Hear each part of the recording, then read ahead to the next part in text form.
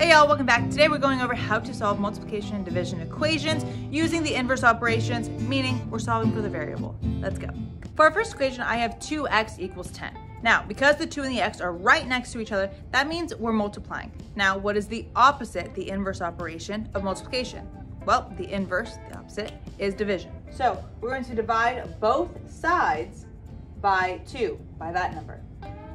Now, 2 divided by 2, that equals 1, in which case, for multiplication, that cancels out.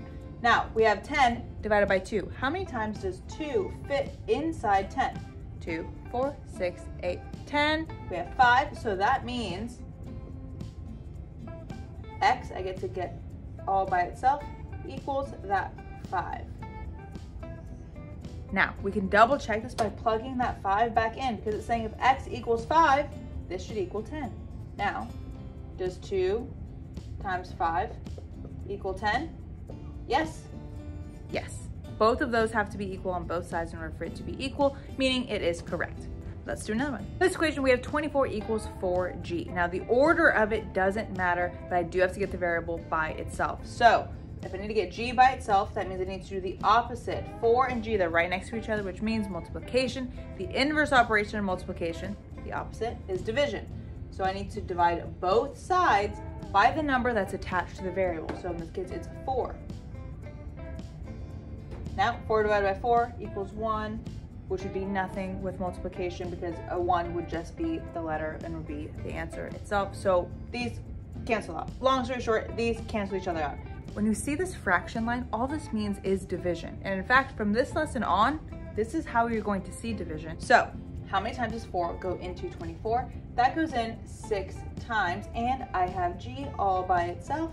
So 6 equals g. G equals 6. If you would like to double check, as you should plug it in. So we would have 4 times 6 equals 24. These two have to be the same in order for it to be true, in order for it to actually equal. So 6 times 4, that is 24, and that does equal the same as that side, so we are good to go. Now let's go ahead and do a division problem. So for our first division problem, there's a couple things I want to show you. One, like I already mentioned, this fraction means division, and that is how you're going to see most division problems from here on out. So know when you see a fraction, that means division. Next, when you're doing a word problem and it's asking you for a division equation, the numerator is going to be the unknown number, the variable. So the unknown number will always be the numerator at the top. So, like I said, this is a division problem. The inverse operation of division is going to be multiplication. So in order to do that, we're going to multiply both sides by this denominator. So the denominator is 6, that means I'm going to multiply this by 6. What you do to one side of the equal sign, you must do to the other. Now, these get to cancel each other out, leaving m by itself. And now I just have to solve 10 times 6. So 10 times 6 equals 60. I got the m by itself, so m equals 60. There you go. Okay, so we have another division equation. I have 4.7 equals g over 3.2. Fraction means division, so the inverse operation of this would be multiplication. So I'm going to multiply the denominator to both sides. So 3.2, I'm going to multiply 3.2, 3.2. These get to cross out. G is by itself, and now I multiply these. Now, because it's multiplication, the decimals don't need to line up because I'm going to count them afterwards. In this case, they do line up. 7 times 2, I have 14. 2 times 4, 8, plus 1 gives me 9. Cross it, drop it, add a 0, switch. 3 times 7, 21, that's 2. 4 times 3 is 12, 13, 14.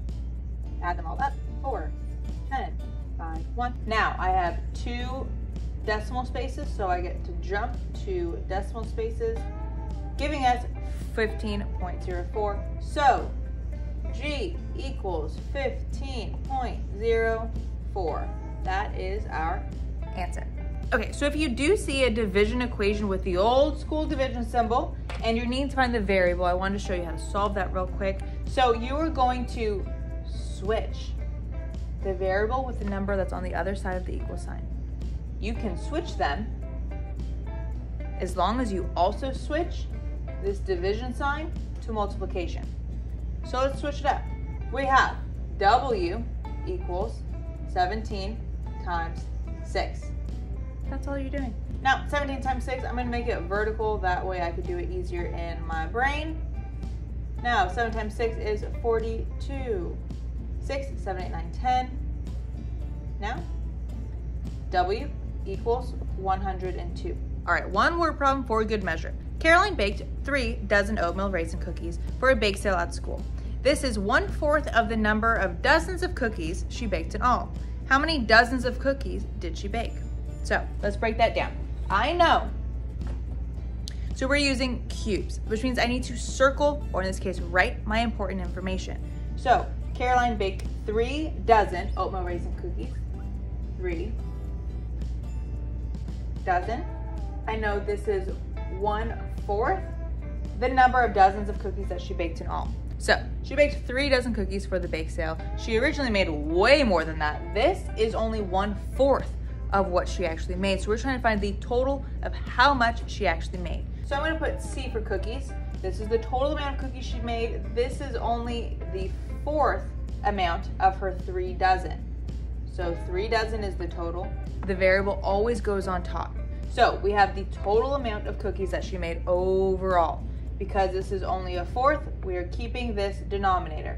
And the total that she turned in is our dozen there. So now from here, we're going to solve in order to find this out. So because we need to get the variable by itself, I need to do the opposite inverse operation. This is division, so meaning I'm going to do multiplication, timesing both sides by 4. Now, these cancel out. These ones equal 3 times 4 equals 12. But remember, it is a dozen. And that leaves me with C by myself. So C equals 12 dozen cookies. So 1/4 of 12 dozen is 3. Whew! Thank you guys for watching the video on solving multiplication and division equations with inverse operation, meaning we're solving for the variable. If you found this helpful, please give this video a big thumbs up. Don't forget to subscribe. See you in the next one. Bye guys.